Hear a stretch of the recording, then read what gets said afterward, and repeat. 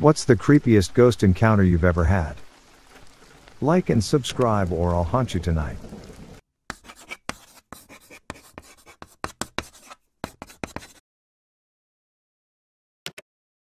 I've never lived in a haunted house, but my mother did as a teen. Other houses on her street had strange things going on too. A few homes away from her lived a family. One night, the daughter went to bed with a bad headache. The next day, she was dead. She passed away from an aneurysm. After her funeral, the family went away to get their minds off the tragedy, and the father asked my uncle, my mom's brother, to check on their pets. My mom and dad, who were dating at the time, went with him. My mother had heard there was a grand piano, and she wanted to play it. My dad was studying to be a veterinarian. After entering the house, my uncle and my father headed to the basement to see the animals, and my mother went to the piano on the ground floor. She was playing it when she felt something brush her ankles. She thought a cat must have left the basement and walked past her. She kept playing, and then she felt it again. She looked under the piano and saw nothing. When she started again, she felt hands clasp her legs tightly. She dashed to the basement door, called my uncle and father, and waited for them. Back outside, my uncle could tell my mom was rattled and asked what was wrong. She told him what had happened, and he turned white. He told her the daughter who had died used to play a game with her father. When he played the piano, she'd crawl underneath, grab his ankles, and push his feet up and down on the pedals. The ambulance company that I used to work for had a haunted ambulance, Rig 12. A lot of EMTs had stories about it, but I never put much stock in paranormal stuff. That is, until I had my own experience with Rig 12. My partner and I were working in a rural community at 3 a.m., and it was pitch dark and completely quiet. We were both dozing. I was in the driver's seat, and she was in the passenger seat. I woke up to a muffled voice, but I thought my partner was talking. I told her I was trying to sleep and closed my eyes. I distinctly heard a male voice say, "Oh my God, am I dying?" Followed by a few seconds of heavy breathing. My partner and I sat up straight and looked back into the patient compartment, where it sounded like the voice had come from. Things were quiet for a couple of seconds, then we heard the click of an oxygen bottle regulator and a hiss, as if it was leaking. I turned on the lights, and we ran out of the rig. I thought a transient might have climbed in while we were asleep, so we opened the rear doors. No one was there. I checked the oxygen bottles, neither was opened. We didn't sleep much after that. My neighbor Diane and I had a playful poltergeist for years, and we called it Billy. I'd come home and find something put in a weird place. Milk in a cupboard, toilet paper in the fridge, laundry detergent in the bathtub. Diane once called to ask if Billy had been around, because she couldn't find a gallon of milk. We finally found it outside on her back steps. And sugar, darn sugar. Every morning, my sugar bowl was empty.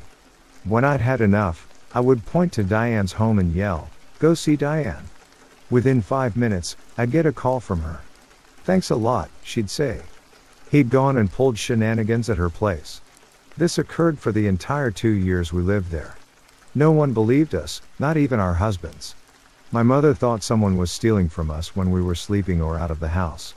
My sister believed something was going on but didn't know what. I still can't explain any of it.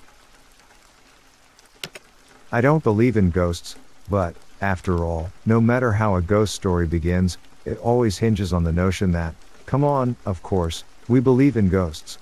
A few years ago, I moved into a one-bedroom apartment in Melbourne, Australia. It was my first time living on my own. The apartment block had been built in the 1930s. I'd been there for a few months when I came home from work one day and went into the bathroom. I saw something strange. A wooden board, which had covered a hole in the ceiling that led to a small attic space, lay fractured in 2 pieces on the ground. I examined the pieces. The board was an inch thick, and it would have taken Bruce Lee to break it. I thought the landlord had sent someone to work on the attic. I was frozen stiff with fear. Someone is up there for sure, I thought. I emailed pictures to the landlord, asking if anyone had been there, with an undertone of annoyance since she hadn't warned me. Her reply read, "Please call me as soon as you are able to." I called, and she explained that her last 2 tenants had said the same thing happened. She promised to replace the board, and she did. A month later, I woke up one night around 4 a.m. My body was covered in goosebumps. It felt like someone was rubbing his or her hands on me.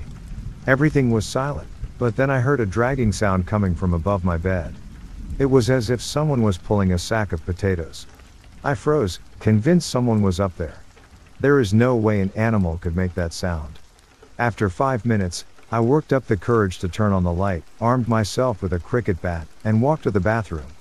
That's when I saw that the new board covering the hole was broken in two. I felt sick. The dragging sound had stopped, but I heard something else, whispering. The sound was clear and coming from the attic. It sounded like children's voices, and I could hear one sentence repeated over and over, "It's your turn, it's your turn." I switched on every light in the apartment to make things feel normal. It was 5 a.m. and dark outside. I watched TV to try to unwind, then a fuse blew. My pet budgie, Dexter, whom I kept in the kitchen, usually never made a sound at night, but he started squawking like he was being strangled. I'd never heard him make those sorts of noises. He was screaming. I grabbed my car keys, ran out, sat in my car, and waited there until the sun came up. When I saw people walking their dogs, this comforted me enough to go back in. The front door was open, but I figured I might have forgotten to close it when I ran out. I went to the kitchen to check on Dexter, but he wasn't in his cage. I felt sick again. All my windows were closed, so I looked everywhere inside. When I walked to the bathroom, I heard splashing. Dexter was half drowned in the toilet. I took him out, washed him, and dried him. I was so confused.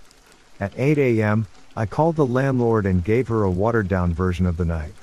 "Oh wow, you heard the whispering too," she said. I stayed in that apartment for another 18 months. I heard the whispering on a few occasions, and twice the board covering the hole in the ceiling moved.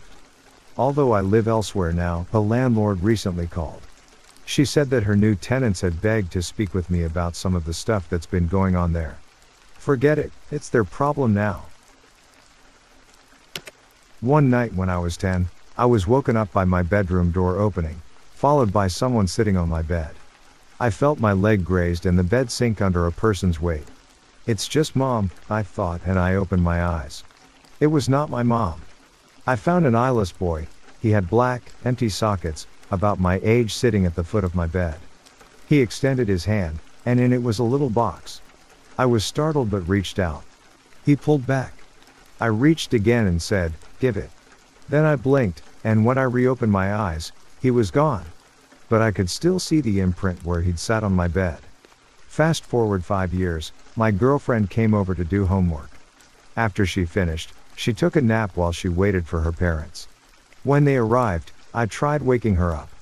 She opened her eyes suddenly, looking up at a corner where the wall met the ceiling. She pointed there and went back to sleep. I shook her again. She came to full consciousness, and I explained what she'd done. She looked haunted. Up on the wall, I saw a little boy with no eyes. He was there, in a Spider-Man pose, staring at me. I freaked out and told her my story about the same kid. Fast forward another 5 years, I was with the same girlfriend, and we had a 2-year-old. We were living in my parents' house, in my old room. My daughter started waking up at the same time every night, and she'd talk. After a while, I noticed she had almost the same conversation every night. I playfully asked her once whom she was talking to. She said, "It's a little boy, he's nice. He's lost and looking for his mommy." My daughter's nightly conversations continued until we got our own place later that year. This happened in 1972, at a party hosted by University of Michigan students living on Ashley Street. A 15-year-old girl, who probably had no business being there in the first place, suddenly felt a strange, bone-chilling cold. In an attempt to warm up, she went upstairs, because heat rises, we guess. That's when things really went awry. One of the walls of the house started moving, and a black shadow approached the girl. Meanwhile, downstairs, posters were spontaneously popping off the walls and falling into a growing pile on the floor. The girl wandered back downstairs, where she found herself saying these strange words. "The drugs and addiction were my fault, and I accept responsibility for that, but I was not that way deep down inside. I want to apologize to everyone involved for what I have done." What made those words even stranger was that the girl did not do drugs, let alone have an addiction. Her words didn't seem all that strange to the students who lived in the house. Before they moved in, the house had been inhabited by a man with a very serious addiction. The reason he no longer lived there? He had died of a heroin overdose. Has the ghost of Ashley Street made any more appearances? That remains a mystery. I'm 52 years old and have had 5 paranormal experiences, 3 of which, possibly 4, involved a ghost. The most recent was January 5, 2011. My grandmother passed away on 1st of January 2011. I was very close with her and was her favorite of 9 grandchildren. I was born in Connecticut and lived in Connecticut until 2002 when I moved to Arizona. I have been here since. I returned a few times to visit, but she had never been to my house in Arizona. When she had died, I had recently started a new job and couldn't get the time off to return for her funeral. On Wednesday, January 5th, I had returned home from work at about 4:30 p.m. and walked into my house.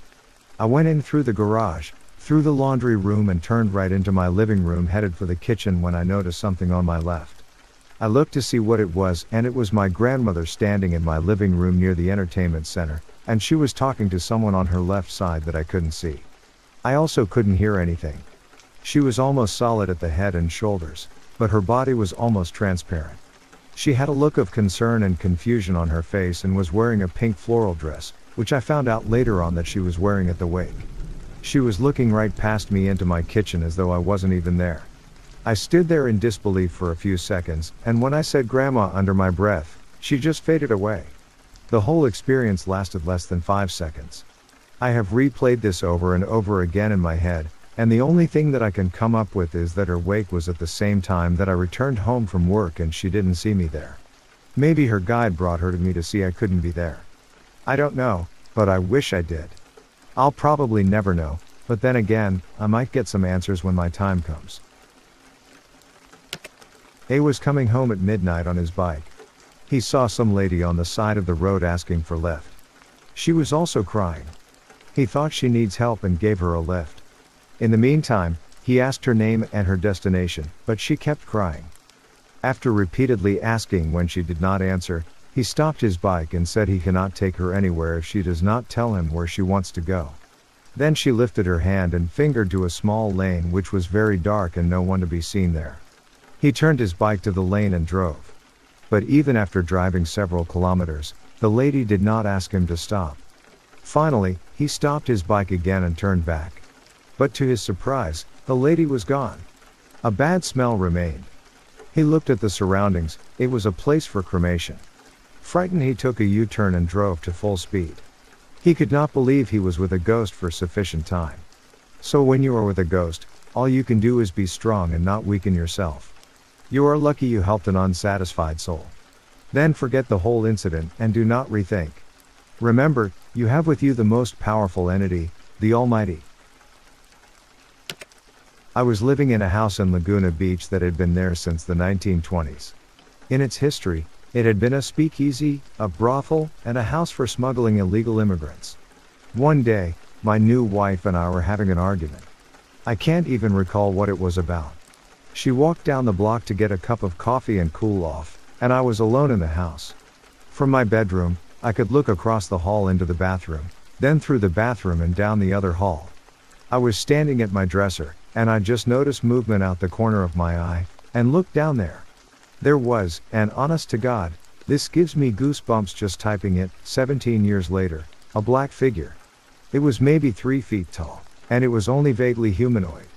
It looked like black scribbles, like someone had scribbled a human shape, but the scribbles moved, like electricity arcing. That's the best way to describe it. There was no sound that I could remember. I distinctly remember when I saw it I wasn't afraid, just like, what the hell?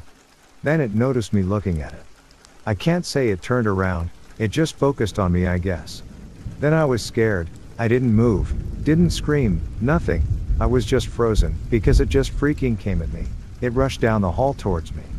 I have no idea what it intended, but as soon as it entered the bathroom, the door closest to me just slammed shut on it. Then I screamed. I yelled for my wife.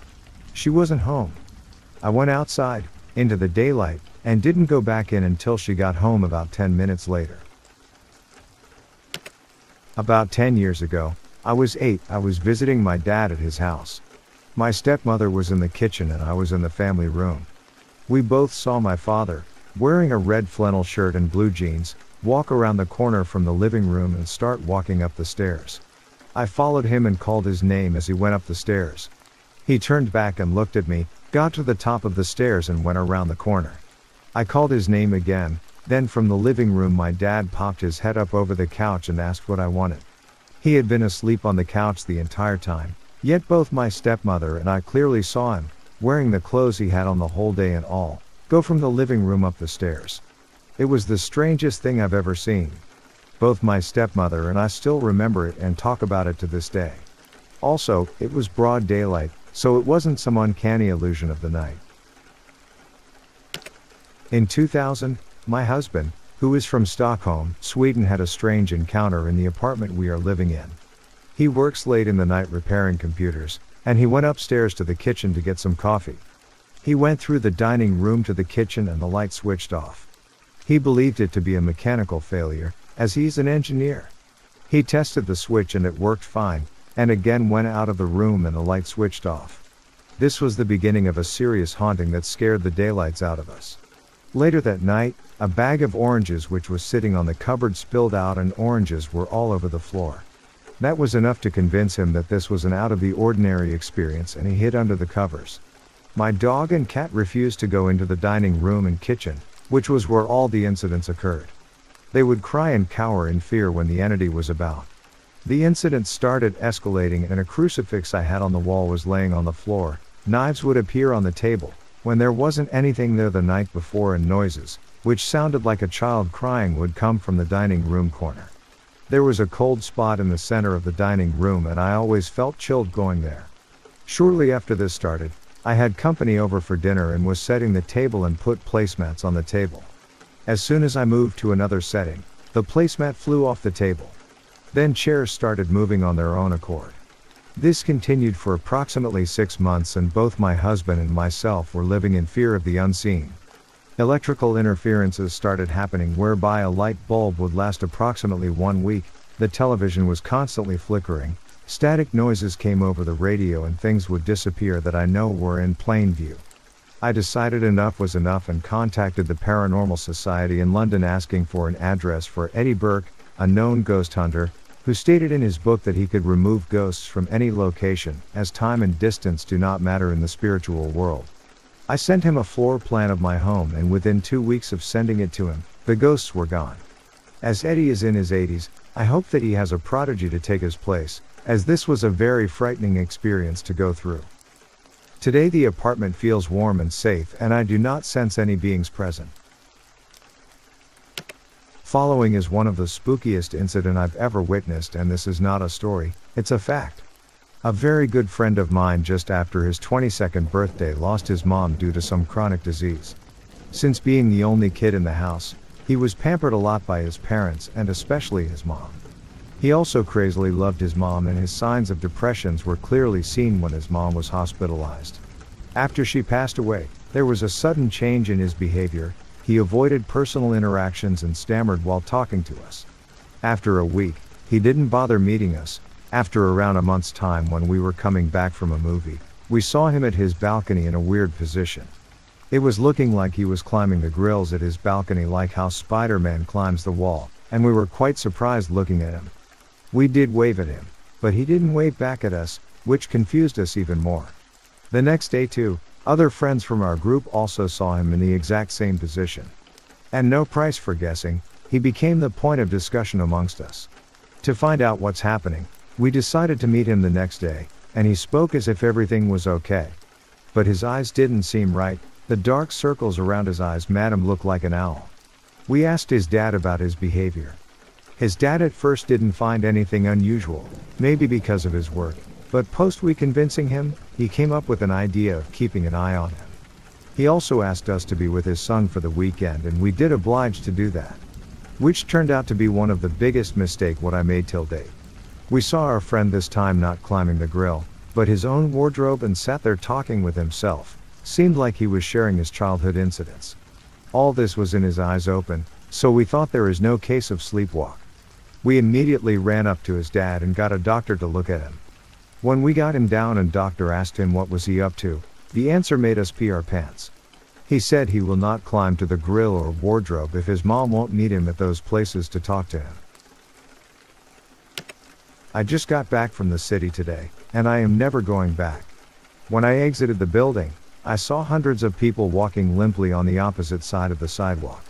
It appeared that they only went in one direction while walking, but what scared me was there was no one else on the streets but them, and their faces were drained of color and emotion. I crossed the road over to them, not even one car passed by. I got over to them and began following them, asking for an explanation and got no reply. I felt like I walked for miles, with no clear destination with the walking crowd. No one would talk to me, not even acknowledge my existence. Their faces still devoid of any emotion, still looking forward, as if drawn in by some unseen force. I felt like I was losing my sanity. I started to question whether this was a dream or not. A taxi suddenly stopped right beside me, and the driver beckoning me to get in, his face was pale as if he had seen a ghost.